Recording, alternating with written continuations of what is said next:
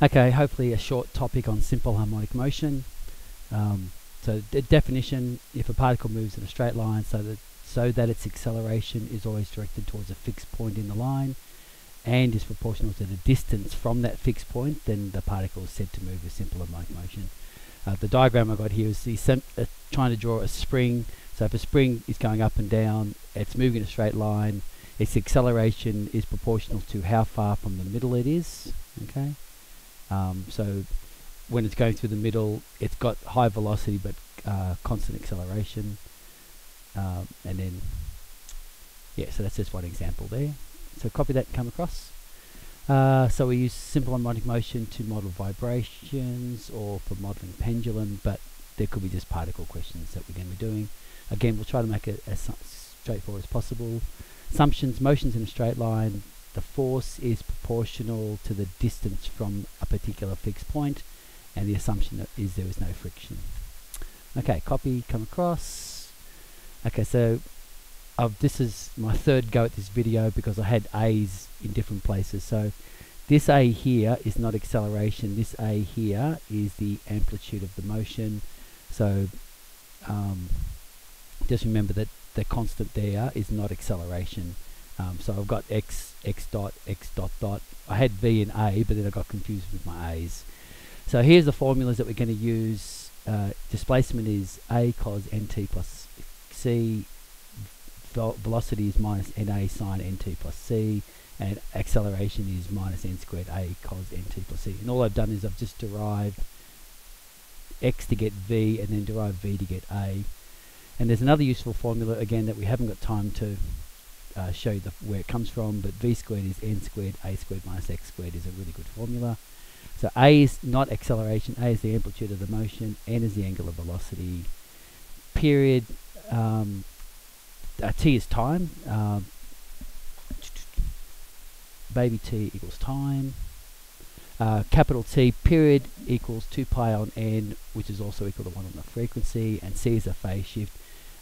Most of the time c is going to be equal to 0, but sometimes you might be given some information. So at this stage, assume c is going to be 0 in most cases. Okay, copy, come across. Okay, first example: a particle oscillates 1.2 meters either side of a fixed point with simple harmonic motion. The period of oscillation is 8 seconds. Find the maximum speed. Okay.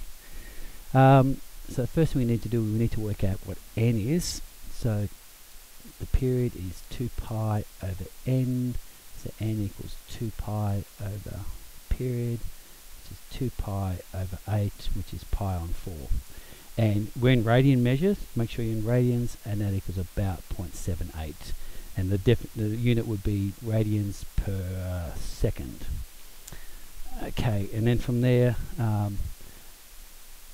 so the speed formula, going back to my formulas, so the speed formula is minus n a sine n t plus c, and the maximum will occur when sine is at 1, like this, when sine goes between 0 and plus and minus 1, but the maximum will be at 1.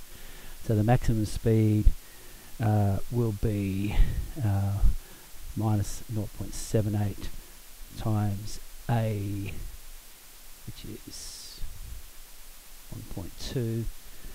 So we won't worry about the minus sign because that just means direction. Okay, so that gives us 0.94 meters per second. So that's the maximum speed. Part B of the question: find the speed when the particle is 0.8. So we're going to use the v squared equals n squared a squared minus x squared formula. So n is 0.78, so we'll square that.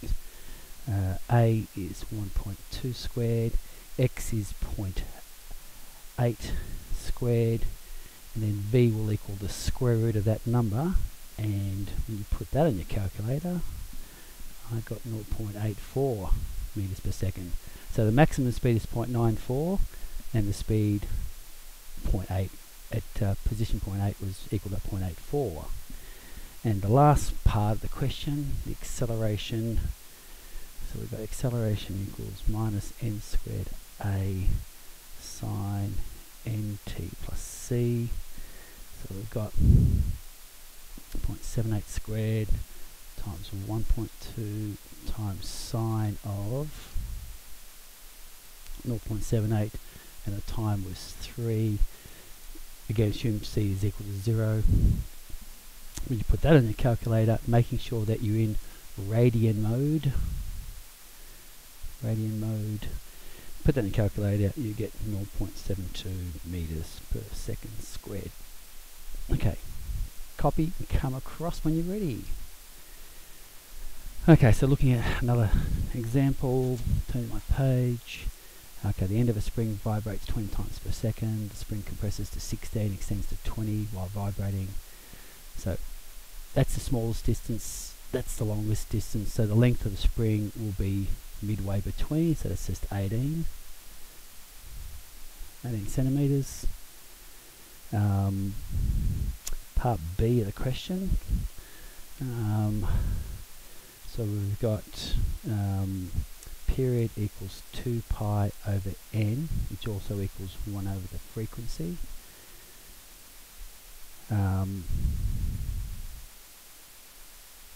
So therefore 2 pi on n equals 1 on f. Therefore n on 2 pi equals the frequency. Therefore n equals 2 pi times the frequency, which is 2 pi times 20. So we get 80 pi, oh sorry, 40 pi. 40 pi radians per second. Then what do we do with that number? So max acceleration will be just, if you go back to acceleration formulas, so maximum acceleration will just be that number when cos is equal to 1. So we've got minus n squared a. So we've got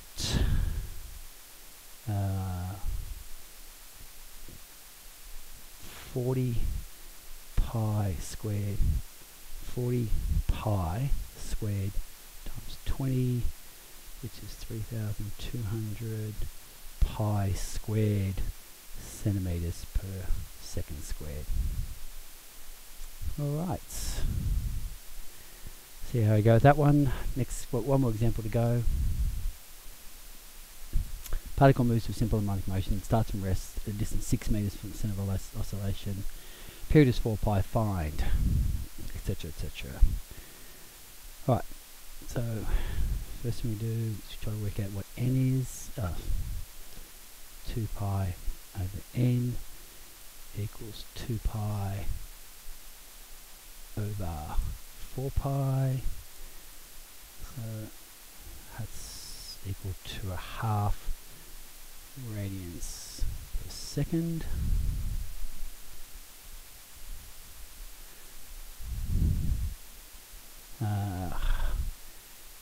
When a is, so when we've got a equals 6 when t equals 0, and x is also equal to 6.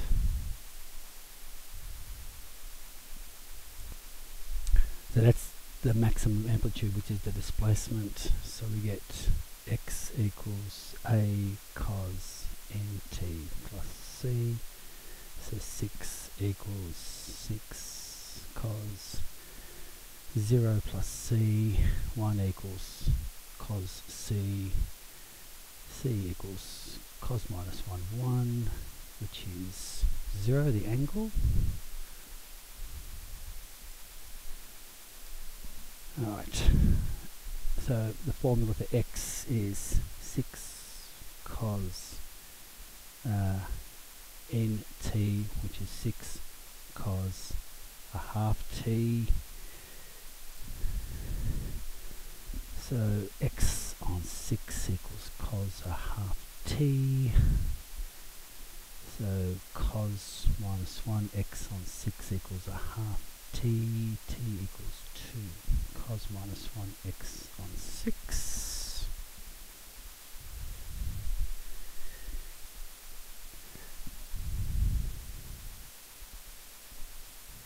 So x, that's a t equals 2 times cos minus 1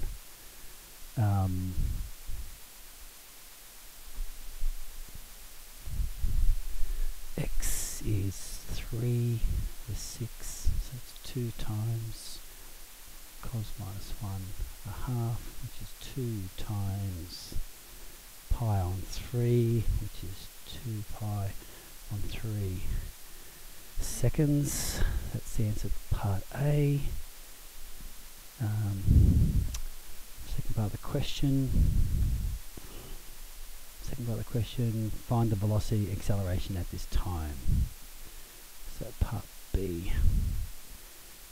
V equals minus an sine nt plus c equals minus 6 times a half sine n is a half times 2 pi on 3 plus c minus 3 sine pi over 3, which is minus 3 root 3 over 2 meters per second, and acceleration is minus n squared x, which is minus a half squared times 3 equals 3/4 meters per second squared. Okay, and I think that's it. Just got to check that I've actually given that to you as a formula, but otherwise we just sub it into the acceleration, the full length formula, and you get the same answer. Okay, hopefully we'll go okay in this part. Bye.